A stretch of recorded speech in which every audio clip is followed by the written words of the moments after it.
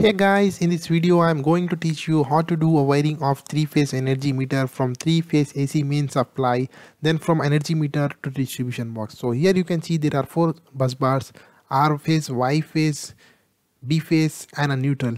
So what I am doing is I am taking a 3-phase AC supply with the help of this 4 bus bar and connecting it to an energy meter. Here you can see it is an AC 3-phase 4-wire static kilowatt hour energy meter. So it is rated at around 10 to 40 amperes. Here you can see there are indication for R phase, Y phase and B phase.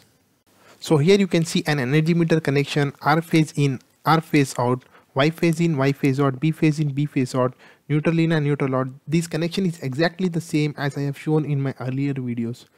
So here are the phase outs: RYB phase out and neutral out. RYB phase out are connected to a tripole MCB. Here you can see a tripole MCB. Phase out is connected to a tripole MCB, and the phase out from MCB is connected to a terminal block, and from terminal block the wires are taken out from the hole provided through the panel.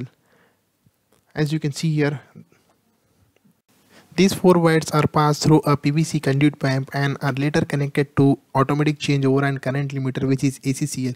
This one is used for switching the supply between transformer and generator. Here you can see a transformer main supply is connected here, the wires which are coming from energy meter, and this one is for DG, and generator wire are connected here. As you can see, RYB and N, and load wires are taken out from here and are connected to an isolator here. Phase in of isolator and phase out of isolator is taken out and is connected to respective R phase block, Y phase block, B phase block. As you can see here, these are the neutral links here, and at the top there is a earthing link.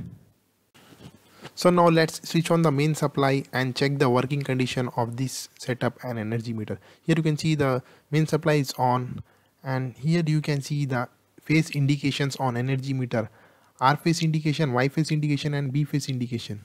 So let's switch on the main MCBs of R phase, Y phase and B phase and check whether the indication of main supply will be there on ACCL or not. Here you can see an ACCL is showing an indication of main supply from a transformer EB main supply, and DG main supply is off. Let's check with the help of tester. Here you can see the transformer supply is on, neon bulb is glowing, and neon bulb is not glowing for DG, which shows there is no power in that terminals. Here you can see there is a power in a load terminals.